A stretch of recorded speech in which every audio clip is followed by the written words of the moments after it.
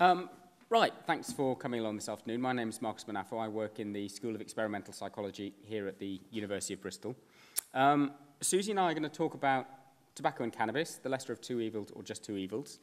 And this is very much a work in progress. Unlike some of the other talks, we're not going to be talking so much about things that we found out already, because the data that we've been collecting on tobacco and cannabis use, on mental health problems, have only really started to become informative, because these are behaviors that emerge during adolescence and into early adulthood. And so the Children of the 90s study is still very much at the point where that it's becoming informative about these kinds of issues. So we'll talk about what we are going to be doing more than what we have been doing, if you like.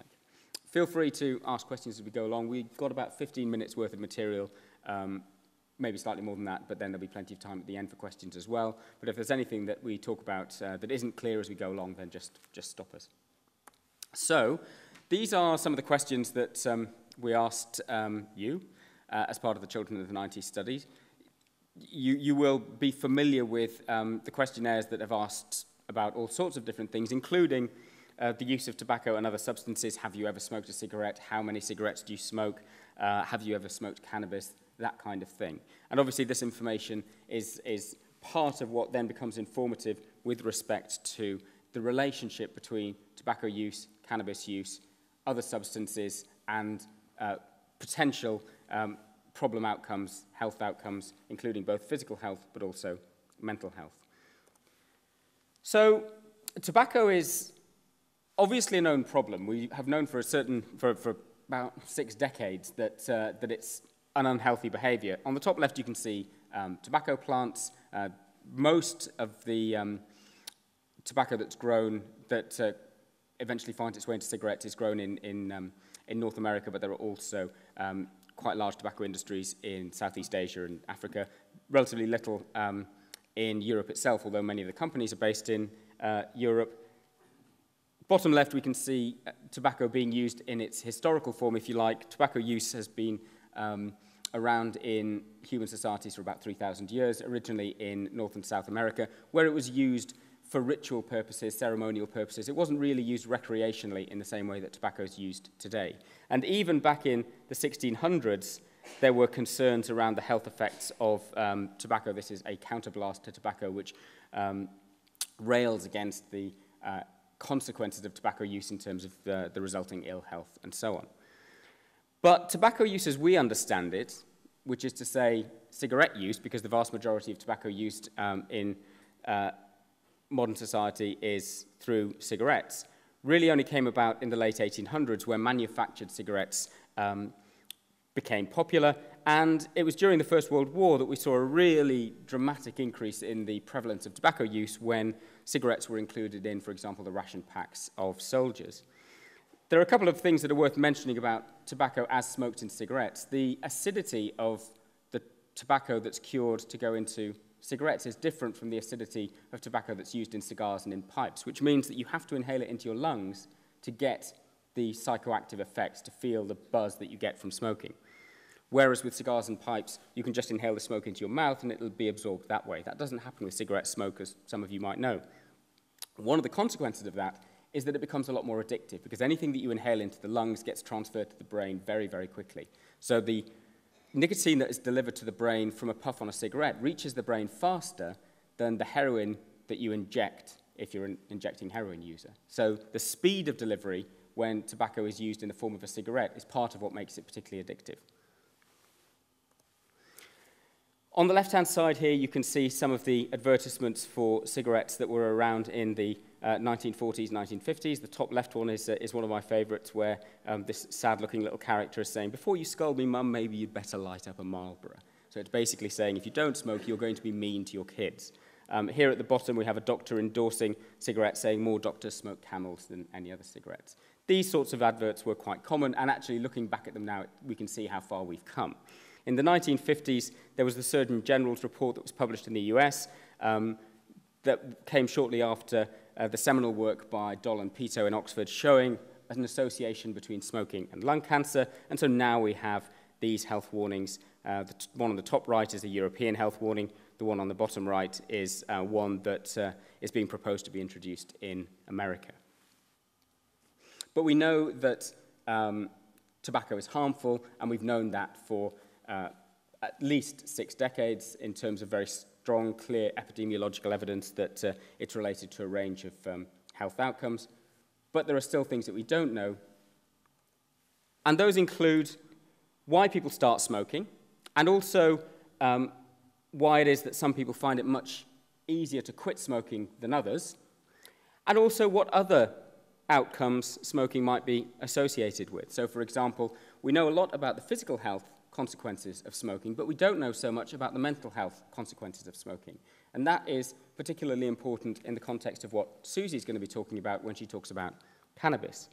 One of the pieces of information that we're using in the Children of the 90s study is genetic information. You may have been at the genetics talk earlier today, and obviously the Children of the 90s has a wealth of biological information, including genetic information, genetic material that's been taken from blood samples. And so we can use this genetic information to find out what it is that's different about people that find it easier to quit compared to those that find it harder to quit, for example, or what it is about people that start smoking and progress very rapidly to become dependent on nicotine, on tobacco, versus those that progress much more slowly. So, although we know a lot about the health consequences of smoking, there's still a lot that we don't know. Great, so hi, I'm Suzi Gage, I'm a PhD student, and I'm going to go through now the same for cannabis that Marcus has just talked about for tobacco. So much like tobacco, cannabis has been used for thousands of years in ritual settings. It's been smoked in ritual settings, but it was also used medicinally. And indeed, when it came over to the United Kingdom, it was used medicinally in what's called a tincture. So this is extract of cannabis dissolved in alcohol. And you might wonder why there's a picture of Queen Victoria up there, but Queen Victoria was a cannabis user. She didn't used to smoke it, but she was prescribed it for period pains and for childbirth pains. So how times have changed when our royalty used to use cannabis. Now, cannabis fell out of favour medicinally when the syringe was invented, as it can't be dissolved in water to be, or dissolved in saline to be injected, because it's too complex, much in the same way that you can't inject nicotine, because they're very complex. And cannabis became illegal in the 1920s in this country. So what do we know about the health effects of cannabis? Well, we know that in an acute dose, so while you are intoxicated with cannabis, you can experience some symptoms that are similar to psychosis. So these can include anxiety, paranoia, and panic. But we also know that acutely, cannabis has some health benefit properties. So for example, as I mentioned, it can be used as a treatment for pain, for chronic pain, for cancer pain. And there's also some evidence that it can help with symptoms of spasticity that occur in multiple sclerosis. Now, as for the long-term effects of cannabis, these are a little less well known, but certainly in this country, it's very rare that people smoke cannabis without also smoking tobacco. So all of the harms that Marcus discussed for tobacco, these also apply if you smoke cannabis with tobacco. And there is a bit of evidence that it might be that if you smoke cannabis by itself, it's still harmful because you're still burning a substance and inhaling it. So when you do that, you do inhale carcinogens. So it's definitely not good for your lungs. There's also some evidence that cannabis might have a negative effect on your memory. And like tobacco, there are some addictive properties in cannabis. So 1 in 10 cannabis users are likely to become dependent on cannabis. However, just because when you are high on cannabis, you experience these psychotic symptoms, that's not the same as prolonged cannabis use leading to conditions such as schizophrenia. Having said that, there are associations between prolonged cannabis use, particularly very heavy use, and psychosis or schizophrenia. However, correlation is not the same as causation, as I think has probably been discussed in previous talks today. If you see that things are associated, it might be for another reason. So people who smoke cannabis might be a certain type of person, and that certain type of person might also be more prone to psychosis, rather than the cannabis itself causing the psychosis. Cannabis and depression, this poster here is suggesting that cannabis could actually help with depression. But again, cannabis and depression are associated, but is it the case that using cannabis causes you to become more depressed? Or is it what's called reverse causation, whereby people who are depressed find that smoking cannabis alleviates some of the symptoms of their depression, so the association is seen because they are self-medicating? Also, I've put a picture of Sativex, which is a spray that basically contains almost all the same active ingredients as cannabis. So the main active ingredients are called THC and cannabidiol, and this spray contains both of them. And it's being marketed as a treatment for the spasticity problems in multiple sclerosis that I mentioned earlier. But at the moment, there's still some sort of wrangling as to whether it's allowed to be used in this country because of the legal status of cannabis. So I'll hand back.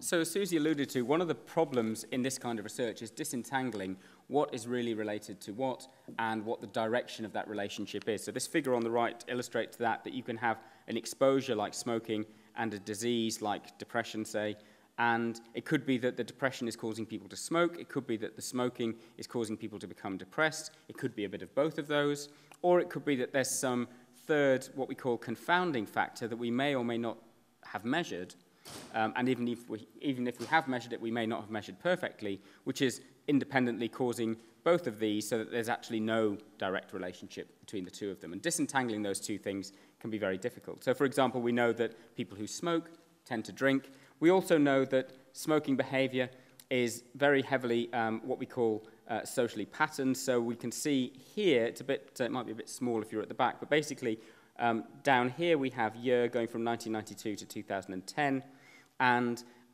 we have the proportion that smoke by occupational status. So the dark lines are those who are in manual jobs, and the green lines are those who are in non-manual jobs. And you can see two things. First of all, people who tend to be in lower income employment are much more likely to smoke.